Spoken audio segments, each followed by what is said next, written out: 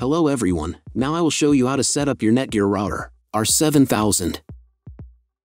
And before I start, I want to remind you that if my video will help you, you can buy me a coffee. Half of all coffees I send to animal shelters. All details are in the description down below.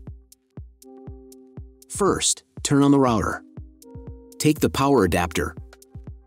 Plug the power adapter into an outlet.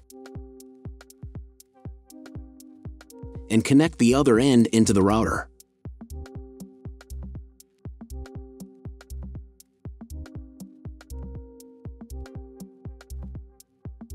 Then press the power button.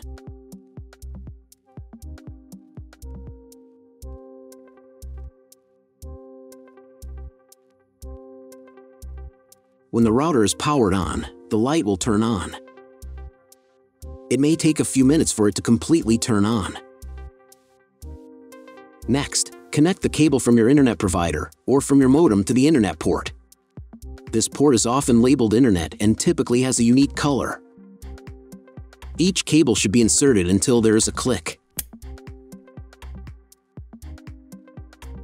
Now, you need to reset the router to the factory settings. Press and hold the reset button on the router for 10 seconds, until the indicator lights on the router begin to flash. Sometimes, the button is located inside the router casing to avoid accidental pressing. In this case, use a thin object to press on it.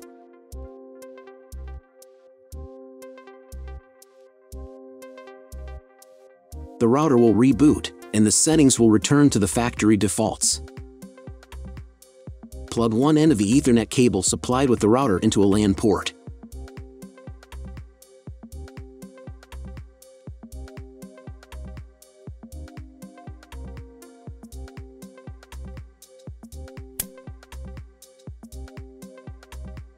Plug the other end of the cable into your computer's Ethernet port.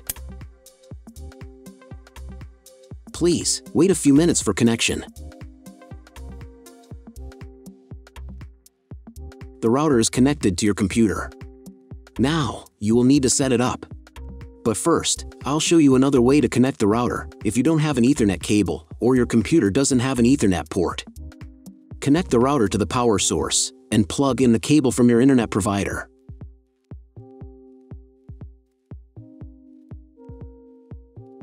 This will enable Wi-Fi.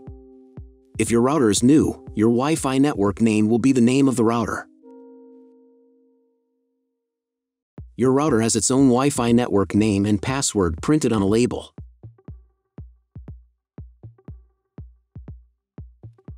Connect to it. Great, you've connected to the router. Now let's start setting it up. First, open your browser and go to the URL that you see on the screen. Use the address bar instead of the search bar. At the beginning, click here.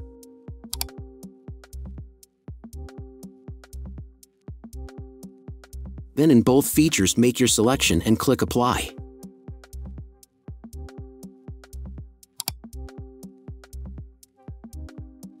Now you must select No.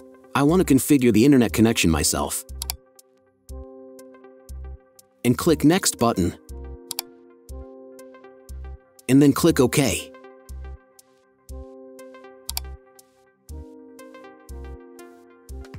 If your router settings does not look like mine, it means that your router has a different firmware. I made a video for every firmware type. You can find all the links in the description down below. The first thing you need to do is set up a new password. The password for the admin is used to log into the web interface of your router. Pay attention to the password requirements. Type a new password in the first field and repeat it in the second field. Then select 2 security questions and write answers for them.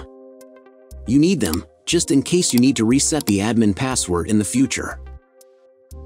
Click Next. The next page will contain the data for connecting to a Wi-Fi network. If you want, you can print them out. Click Next button. If the router has not been updated for a long time, the next page may automatically start the firmware update process.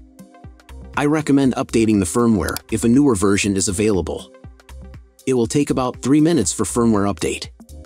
Please, do not turn off the power or press reset button. If the new firmware is not available, just click OK.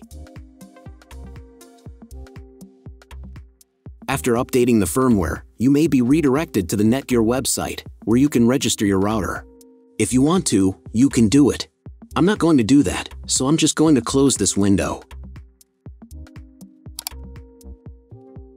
Log into the router's web interface again if you were logged out of it. Enter the standard username, admin, and password that you created a few minutes ago. Press Sign In button. In the upper right corner, you can change the language of the router's web interface.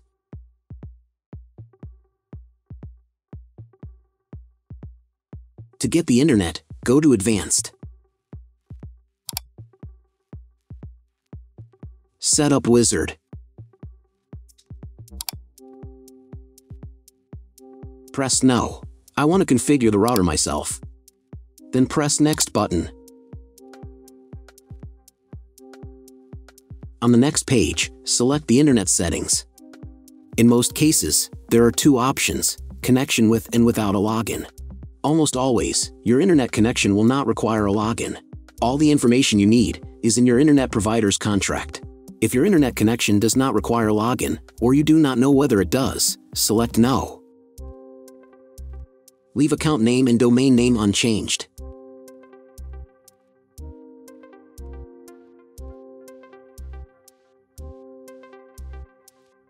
Then in Internet IP address section, choose Get Dynamically from ISP.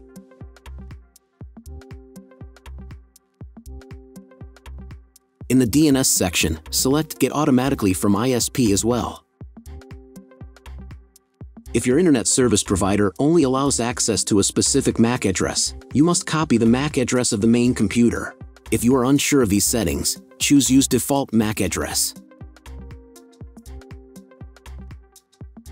Check again that your settings are the same as mine. And click Apply. In most cases, it is not necessary to clone the MAC address. But if you can't get an internet connection after the quick setup, later in the video, I'll show you how to clone the MAC address. Now you need to reboot the router.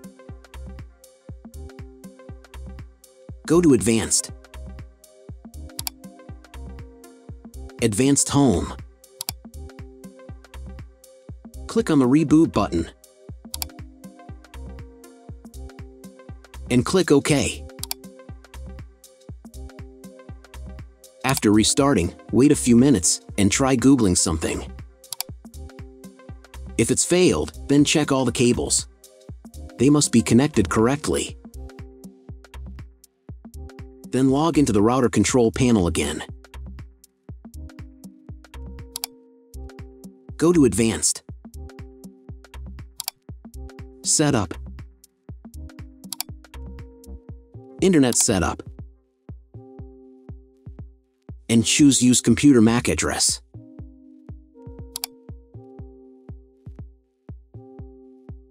Click Apply button. And then, reboot router again.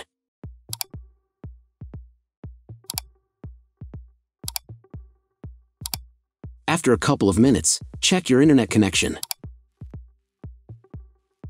That's all. If my video was useful, please support my work. You can buy me a coffee. Half of all coffees I send to animal shelters. All details are in the description down below.